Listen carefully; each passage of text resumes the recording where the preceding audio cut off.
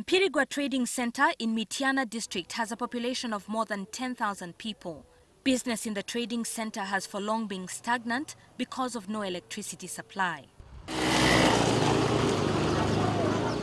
Josephine Nakata, who operates a bar in Mpiriggwa Trading Center, explains the challenges that she goes through without electricity.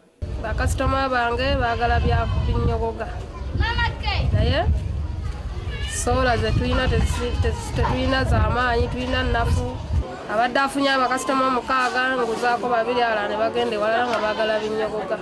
Other residents we talked to have had similar challenges. Nandi tunza kuleta tani za soda naye ntunda echupa 2 wiki mpaka lweggwako. So ate nga abantu mfuna bangi customers mbafuna abajja naye bawuza bagala binyogoga.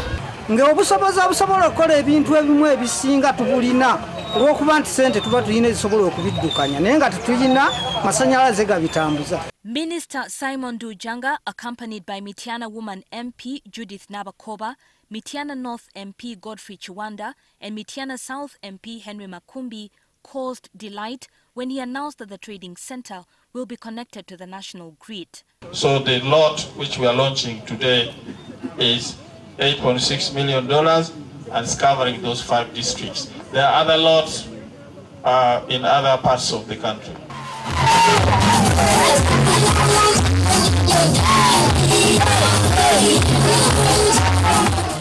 The MPs have, however, cautioned residents on how to use the electricity.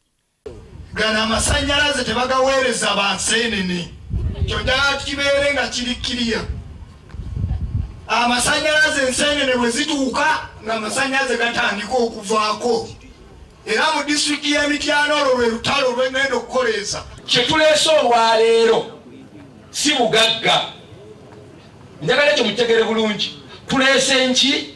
Nkulaakulana. Enkulaakulana si bwe bugagga, wabula okozesa enkulaakulana okuteeka obugagga wakaawo. Mityana woman MP Judith Nabakoba implored locals to present their needs for service delivery, which she will present to the central government.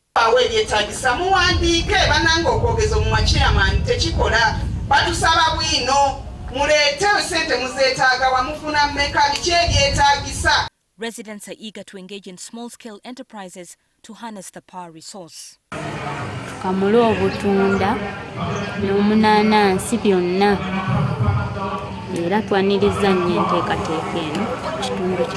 Kwesanga abavubuka saluni zaabwe bazikola mu budde ate nga bafuna mu ssente. Ab'Okyawolodingi bajja kuteekamu nga nabo bayambi. Obuuma olwaleero b'Empiriggwa oba oli awo nga babadde babujja Ssekanyonyi oba Genda Busunju oba Mityana.